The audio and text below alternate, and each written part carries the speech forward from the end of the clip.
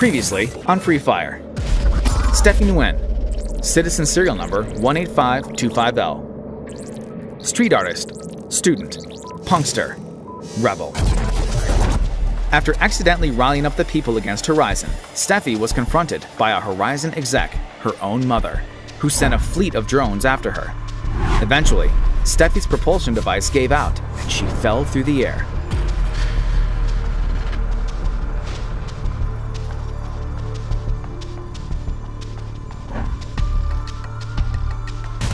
Following her fall, Steffie awoke shackled to a chair. Horizon had gotten her. Her mother appeared before her, striking an imposing figure against the backdrop of her new prison. At long last, she had gotten the best of Steffie. Steffie's mother had long been forgiving towards her rebellious daughter.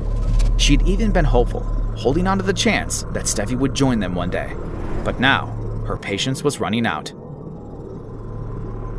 For a long time, she wanted to turn Steffie into her heiress, looking the other way from her rebelliousness.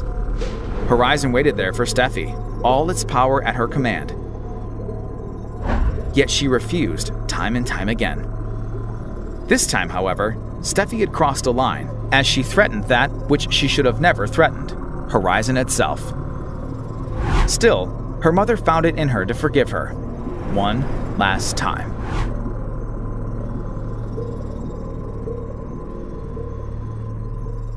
Steffie was brimming with talent, and she wanted to put it to use to serve Horizon. For potentially the final time, Steffie came upon a crossroads. Should she give up and serve, or continue to struggle? Before she could even decide, her shackles clicked away and set her free. The sound system buzzed with an unfamiliar voice, telling Steffie to get out of there as soon as she could. This new guardian angel assisted her every step of the way, guiding her towards freedom.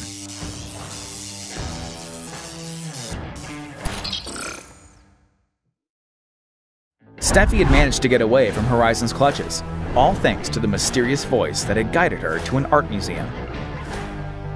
Could this voice truly be trusted? Steffie still had no idea who it was after all. Still, she somehow knew Steffie's name and claimed not to be aligned with Horizon. How could she know so much, Steffie wondered. Over the comms, the voice made a promise. Once they were in a safe location, she would tell Steffie all about herself.